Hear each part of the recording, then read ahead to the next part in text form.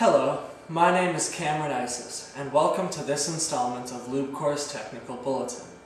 In this video, I will provide a brief overview of the Lubecore Mark II truck timer, part number 12.015.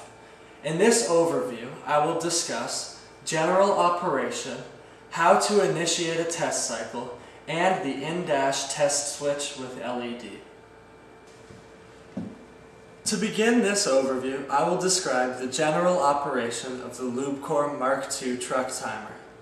The Lubecore Mark II truck timer has been engineered to use a variable power source of 10 to 30 volts DC. It has the capability to control the entire line of Lubecore International automated lubrication systems, as well as those of our competitors.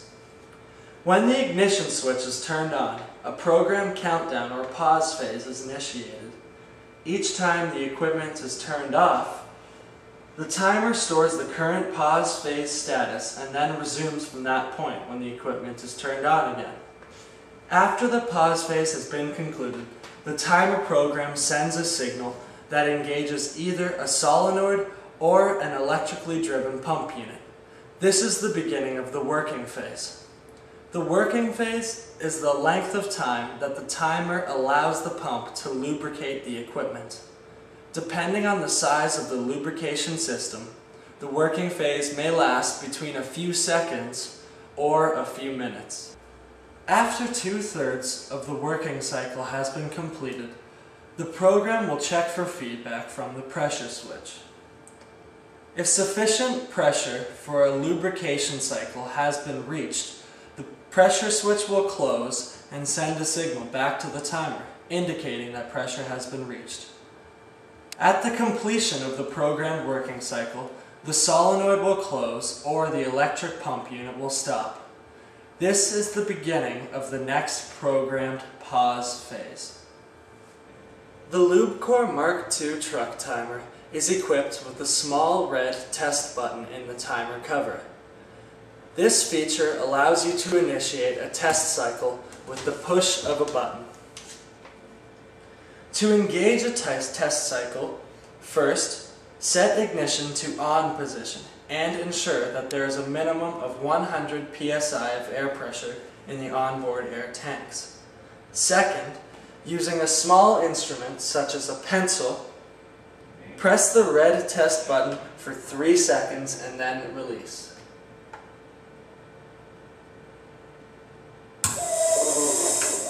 As you have seen, this will initiate one complete cycle.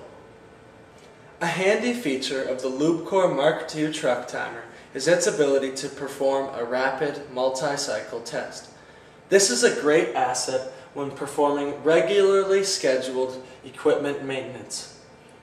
To perform a rapid multi-cycle test, press the red test button for 10 seconds and then release. The Mark II truck timer will go into multiple cycles of 15 seconds on and 15 seconds off. These cycles will be repeated until ignition is turned off. Part of the standard Lubecore automated lubrication system is the in-dash test switch and LED. This switch, when installed, is usually located on the dash panel. The in-dash test switch and LED, working together with the Mark II truck timer, communicates 3 things to the operator and mechanic. First, when ignition is turned on, the green LED will momentarily illuminate, communicating to the operator that the truck timer has power. Second, the switch can notify the operator of a pressure failure in the system. After 2/3 of every lubrication cycle, the pressure switch will sense whether there is a pressure failure in the system or not. If there is a failure, the in-dash test switch and LED will flash and produce an audible alarm for the last third of the programmed lubrication cycle. The Mark II truck timer will record this low pressure event in its memory for retrieval at a later date. Third, The in-dash test switch and LED can communicate to the operator that there is a low-level event. In a low-level situation, every time ignition is turned on, the in-dash test switch and LED will flash and produce an audible alarm simultaneously for 15 seconds.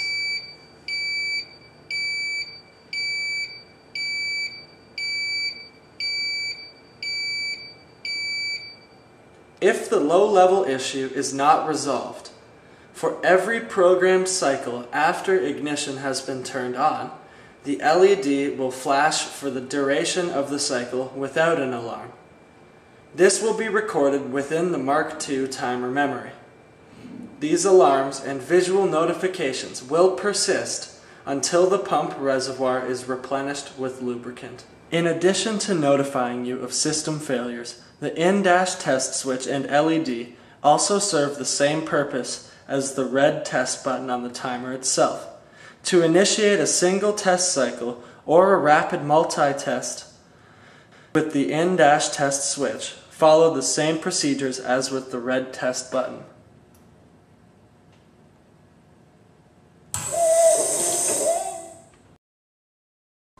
Thank you for joining us today. For further information regarding the Lubecore Mark II truck timer and its possible applications for you, please contact Lubecore International. Have a nice day.